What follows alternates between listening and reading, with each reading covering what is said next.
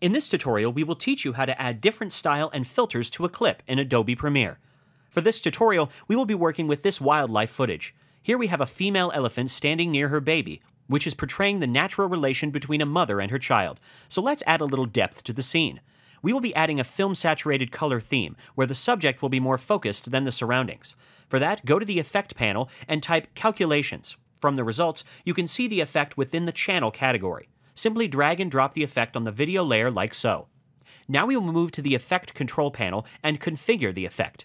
For example, here we will select the gray option from the input channel, which will convert the whole footage into grayscale mode. This will adjust the channel levels to the luminance value of the original pixel. Now let's move to the second layer channel and select the RGBA option from the menu. This selects the channel from the second layer, which is blended with the original input channel selected. Make sure that Video 1 is selected from the second layer option over here.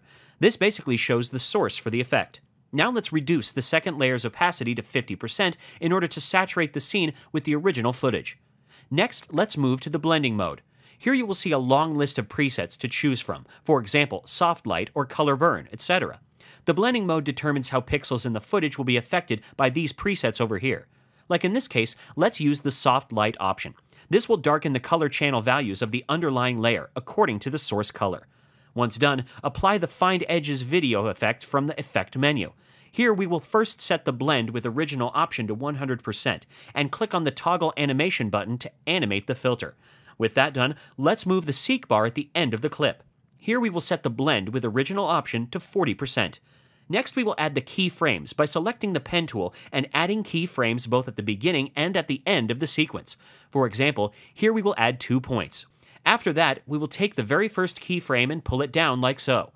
This will give a fade-in effect. The same is to be done for the ending to give a fade-out effect. With that taken care of, our effect is complete. Now let's compare the result with the original clip.